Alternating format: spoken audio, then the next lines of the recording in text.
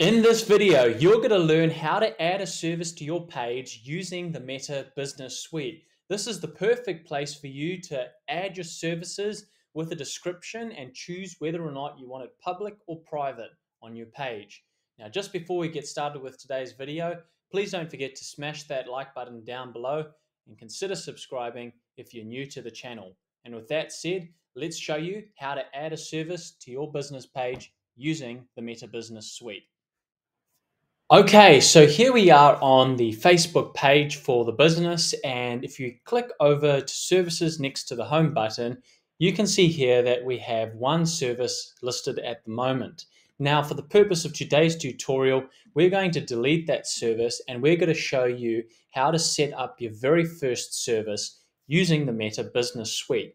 And in order to do that, we just need to navigate over to the Meta Business Suite icon over on the left-hand side and click on it, and that is then going to take us to the Meta Business Suite homepage. From the Meta Business Suite homepage, we're then going to scroll to the drop-down menu here and click on All Tools, and that is going to bring up all of the tools, and we need to scroll down until we see Services. And once we open the Services tool, you'll see a blank screen here with the available services, hidden services, and the ability to add a service. Now, because we haven't got any services at the moment, we're going to scroll down and click on Add a Service. This is then going to bring up a little section here with a couple of areas that we need to fill in and complete. So let's work down the process from top to bottom. Starting with the service name, let's go with Facebook marketing. We're going to give the description something that is easy for anybody to understand. Full Facebook lead generation marketing for businesses spending at least $1,000. We're then going to determine the price, and for this one, it really depends on whether you've got a set fee for your pricing or whether it varies from person to person. For this one here, we can go from starting from, and let's put our baseline package in at $999 per month. The duration, we don't have a duration for this period, but if your business does, you can go to fixed duration and you can select the time period from start to finish. You also have approximate duration, which again is hours and minutes, and duration varies if you don't have a set time.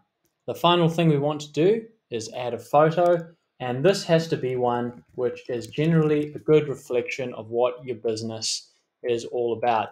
And if it's about Facebook marketing, it's best to go with something that reflects that quite well. So in this example, I'm just going to use a photo of myself because that is who the marketing is going to be done by and gives people a good idea of what it's all about. Now, we're then going to head back to our business page, and then we're going to have a look and see if that service has indeed been added to the page. So let's click over into the page and go to the services section. And just going into the services section, and there you go. We can see here, we now have Facebook marketing, duration varies starting from $999. If you want to have a look at how it appears for someone who is looking at it as a visitor, you just change your interaction from your business to your personal one, and that will then give you the chance to have a look at it.